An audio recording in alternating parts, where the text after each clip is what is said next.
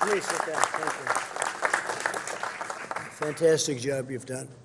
Really incredible. And we'll invite the press in, sometimes referred to as the fake news. So you could let them come in, please. Well, thank you very much, everybody, for being here. We took a really incredible tour, and law enforcement has just done such a great job working with the National Guard and working with a lot of people, but we're here to show our support for Kenosha and Wisconsin. The state of Wisconsin's been very good to me. I love the people. We've done a lot for the state, and we will continue to do a lot for the state. We're all in this together, and this was an example of what can happen when you do it right. Violent mobs demolished or damaged at least 25 businesses, burned down public buildings, and threw bricks at police officers, which your police officers won't stand for, and they didn't stand for it. These are not acts of peaceful protest, but really domestic terror. My administration coordinated with the state and local authorities to very, very swiftly deploy the National Guard, surge federal law enforcement to Kenosha and stop the violence. And I strongly support the use of the National Guard in other cities, and the same thing would be happening if we did that. You'd have the same thing happen in Portland, and it would happen very quickly. It would all be over very, very quickly. And I just want to thank the two of you for acting so strongly and so bravely and getting it done, and the coordination has been fantastic. You still need that coordination no matter how many people you send in. I just came from a visit of one of the businesses that was burned down, B&L Furniture, and the great 109-year-old camera shop, which I really respect because that was had a reputation far beyond the state even, and it's terrible to see. Several other business owners, they're joining us, and we have some in the back also. To stop the political violence, we must also confront the radical ideology that includes this violence. Reckless, far-left politicians continue to push the destructive message that our nation and our law enforcement are oppressive or racist. They'll throw out any word that comes to them. Actually, we must give far greater support to our law enforcement. It's all about giving them additional support.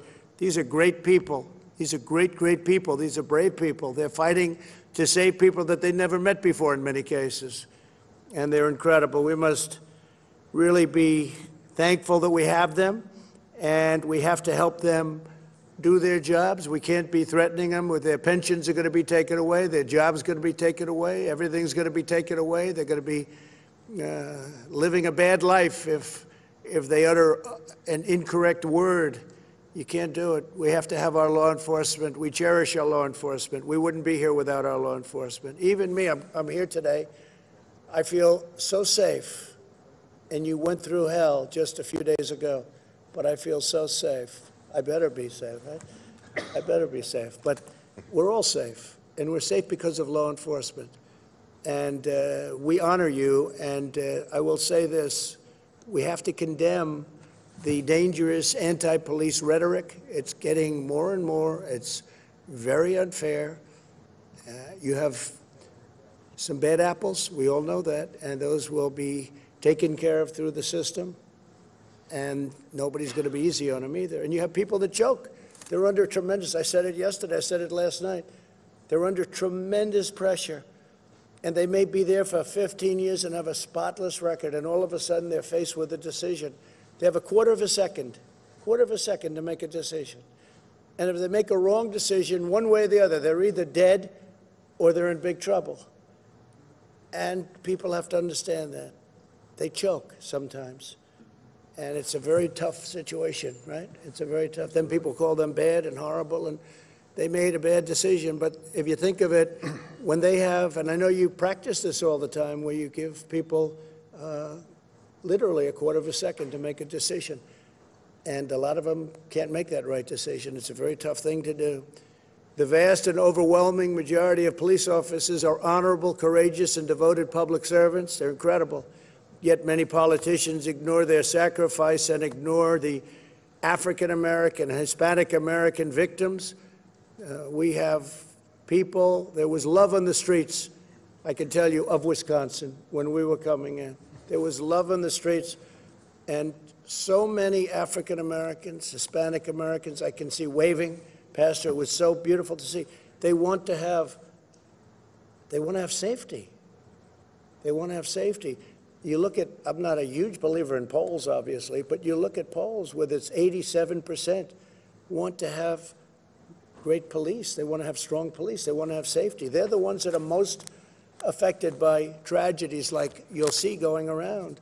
When these allegations of police wrongdoing, and when you see that they have made allegations, they must be fully and fairly investigated, and that's what we're doing. Bill Barr's done a fantastic job in that respect, and we fully understand that, because you do have problems the other way, but they're very few. You know, the sad thing is you can do 10,000 great jobs as a policeman or a policewoman. You can do an incredible job for years, and then you have one bad apple or something happens that's bad, and that's the nightly news for 3 weeks. That's all they talk about. They don't talk about the thousands and thousands of good jobs, the lives that you save, they never talk about. So I'm committed to helping Kenosha rebuild. We all are. We will provide $1 million to the Kenosha law enforcement so that you have some extra money to go out and do what you have to do. You took it was a rough week, to put it mildly, and you've done it incredibly well. I'm also providing nearly $4 million to support these small businesses that I talked about today that got burned up, burned down. And we're going to be providing over $42 million to support public safety statewide, including direct support for law enforcement and funding for additional prosecutors to punish criminals and resources to provide services to victims of crime. And that was Bill Barr wanted that money put in. So that's $42 million. That'll help with prosecutors and all of the other things that are so important to you. You need that, because when you grab them and then nothing happens and they're back on the street, that doesn't work out too well. My administration is restoring public safety. We're hiring more police, surging tough-on-crime federal prosecutors, increasing penalties for assaulting law enforcement, and for dismantling Antifa. They don't want to mention the word Antifa. Nobody mentions it. There's a bad group of people. Very, very bad, very dangerous group of people. And we are doing a big number on Antifa. They're bad. Earlier this year, we announced Operation Legend to surge federal law enforcement to high-crime neighborhoods. It is a thing that has really worked out amazingly well, Bill, but it's really really understated in a sense. We've already conducted more than 1,000 arrests in our first month in Chicago. We went to Chicago very recently. Obviously, that's been a disaster, Chicago, total disaster, with, again, radical left Democrat, and we just have to it's all Democrat. Everything's Democrat. All of these problems are Democrat cities. We don't want to say it, but it is. The top 10 are Democrat, then you go into the top 25 and take a look at that. It's the same thing. We cut the number of murders in Chicago last month in half. Still way too many, but Operation Legend was very, very, very successful. Now it's just really getting going, but they cut it in half and just at its very early stage. This is in sharp contrast to those who want to slash police funding, oppose using the National Guard, and want to hire radical judges and prosecutors who will release rioters, looters, and criminals. We have that in Portland, where the prosecutors don't want to do anything. You can catch somebody doing the worst crime, and they don't want to cut police funding. We want to increase police funding substantially. They want to end cash bail, which has been a killer for New York. If you look at what's happening in New York, they allowed thousands of people out of jail in New York, and they're walking around, and they're causing nothing but problems. Who would not know that? You don't have to know anything about policing. I'm not a policeman, but I would know that if you let these people out, many of them are going to cause tremendous problems. So they want to end cash bail, incentivize prison closures. They want to close the prison so that can't hold anybody. Reimagine public safety, end immigration enforcement, resume catch and release at the border. As Chad will tell you, we've had tremendous success on the border. We're up to over 300 miles of border wall, and we're having the best year we've ever had in the border. People are coming in, but they only come in legally, or for the most part, they only come in illegally. The wall will be finished very shortly. It's had a tremendous impact. So, and the other thing, we want to appoint Supreme Court justices and judges. We'll be up to almost 300 judges by the end of the term, and 2 Supreme Court justices. And so we have a lot of things to do. We have a lot of great things to do. But it's an honor to be in your neighborhood. It's an honor to be in your great state, Wisconsin. And we're here for you all the way. Some people thought it would be a good thing for me to come, a bad thing. I just wanted to come. I really came today to thank law enforcement and to just really that what you've done has been incredible. It's been really inspiring because you see it happening all over, and it just never seems to end. And it never seems to end because it's almost as though they don't want it to end, because you ended it really fast. Do you have any questions, please?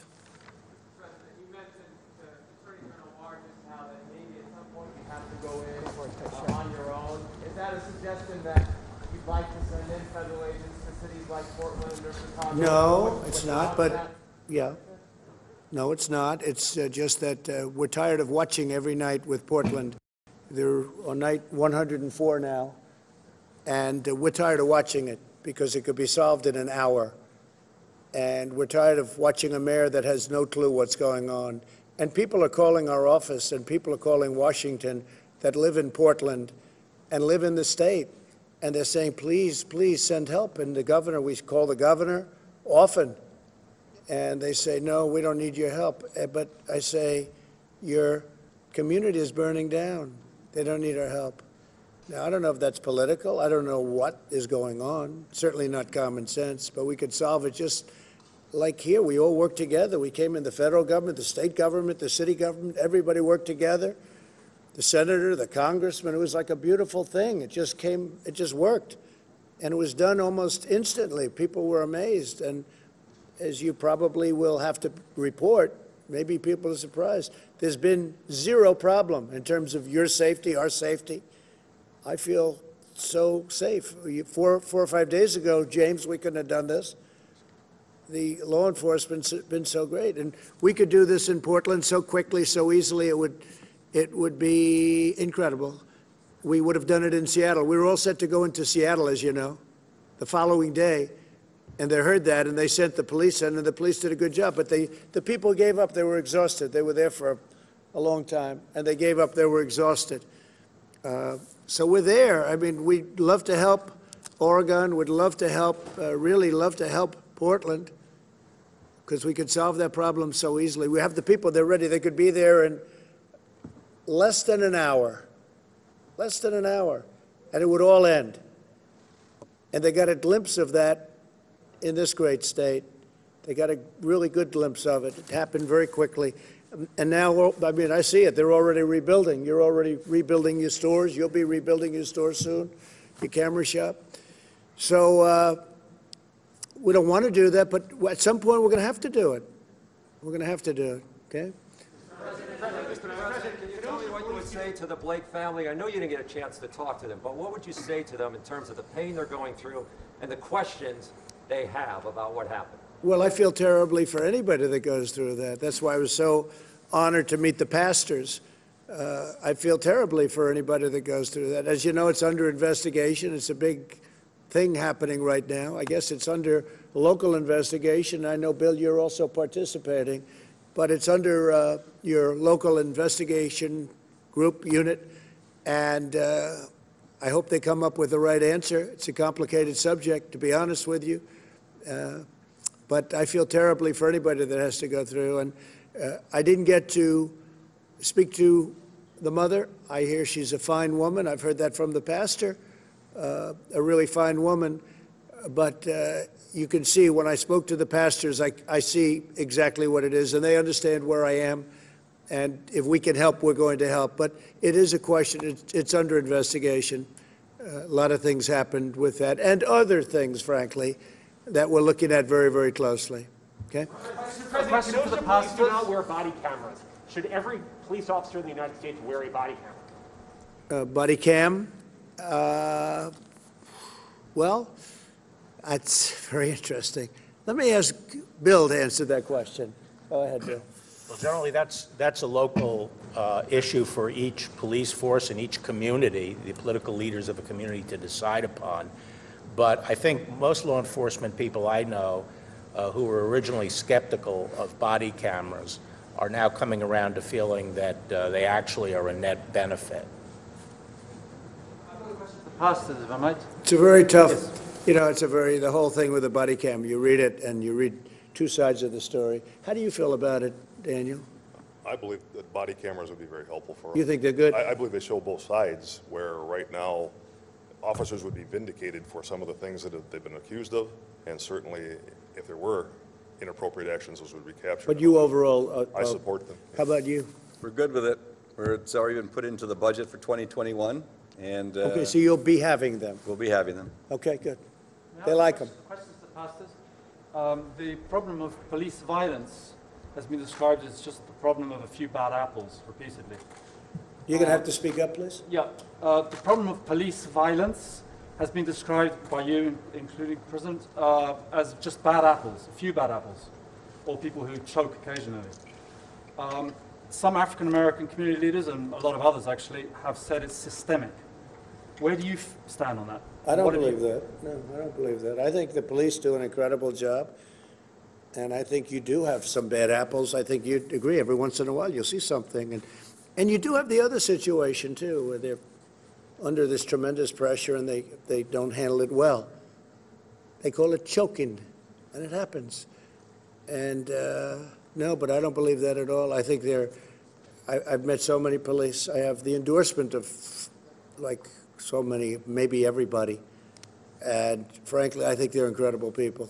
They want to do the right thing. It's a tough job. It's a tough job. It's a dangerous job. But I have to say this to the police. The people of our country love you.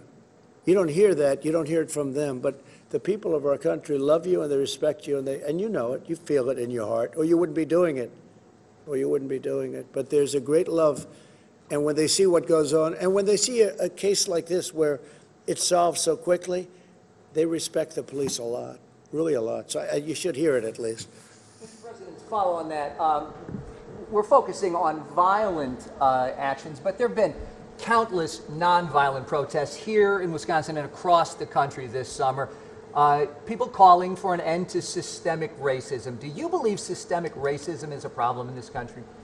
Well, you just keep getting back to the opposite subject. We should talk about the kind of violence that we've seen in Portland and here and other places. It's tremendous violence. You always get to the other side. Well, what do you think about this or that? The fact is that we've seen tremendous violence, and we will put it out very, very quickly if given the chance. And that's what this is all about.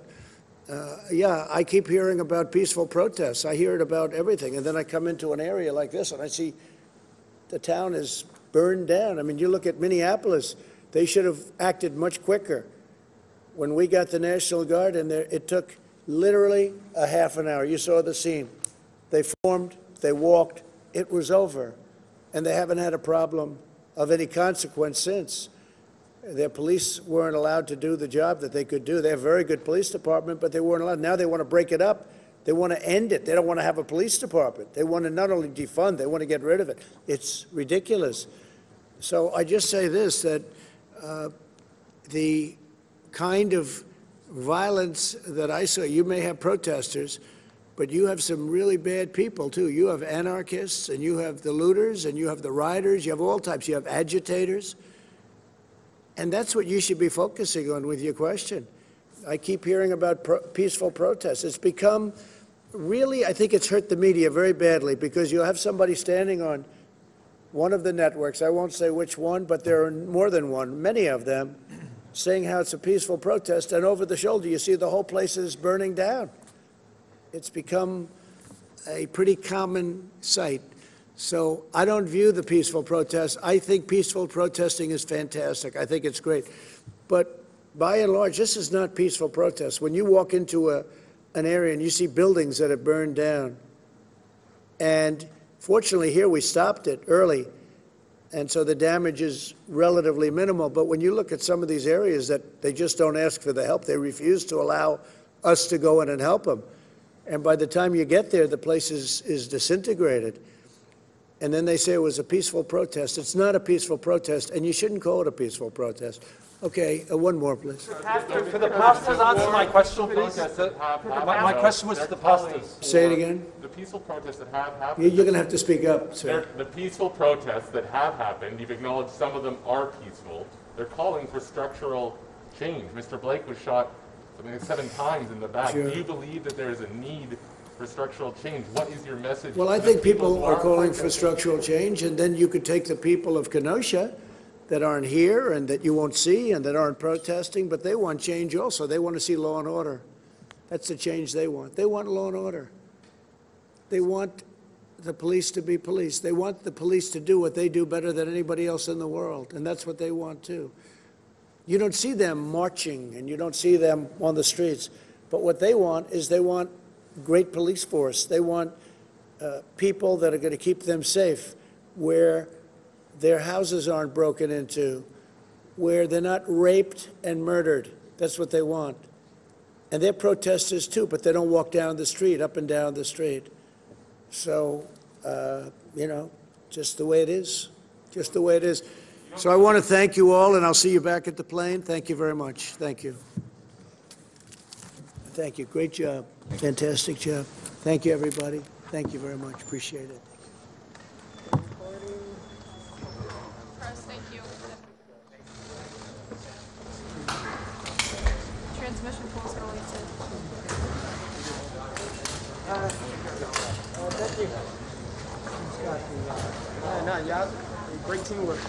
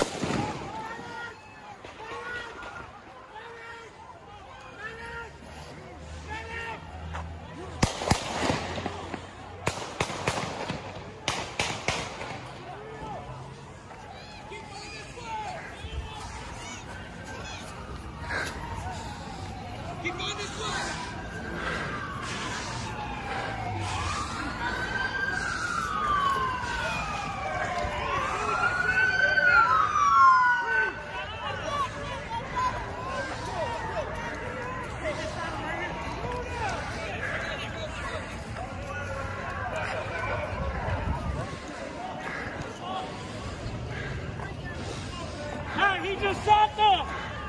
Hey, dude right here just shot them! Dude right here just shot all them down there!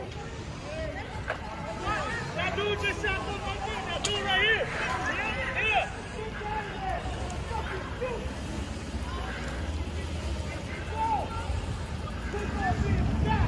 Get the fuck down there!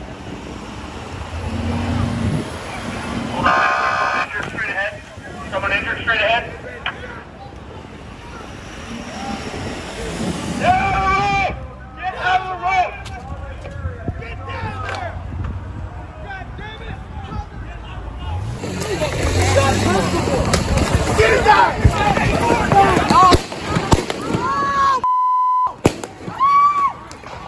Oh my God! Oh my God!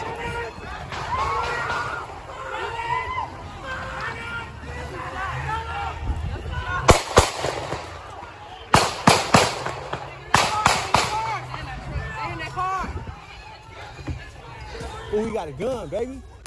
Ooh, they ooh, he shot him. Get back. Shot him, man. He shot him.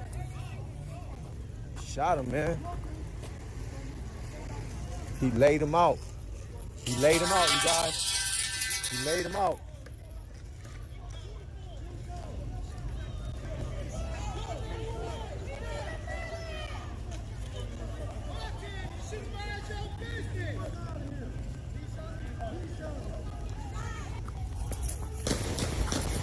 You gotta get down. Hey, there's a paramedics. Can you call for the paramedics? We got shot. Yeah, he's hit. He's hitting his chest. He's hitting his chest.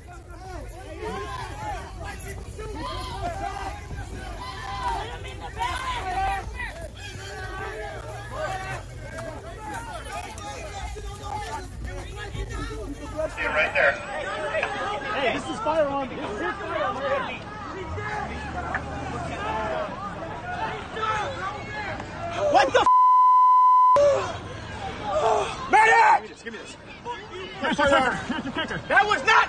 Save Come him. on. Hey, look at me.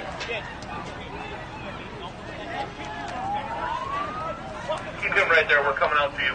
We got right for a Bearcat. We're coming out to you. Backing up. Backing up.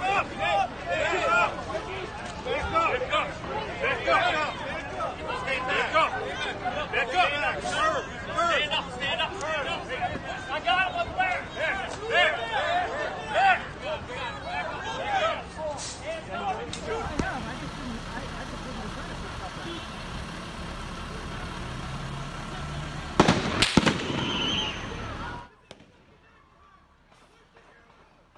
Back up, back up. Pointing it out for you. Appreciate it. Affirmative, we got a 32 west of the viaduct on 6th Street. Looks like a P95 and 14. Can you do me a favor, back up for me, guys? Absolutely. I'm with these guys. I get it. Back up for me. All right. Yep.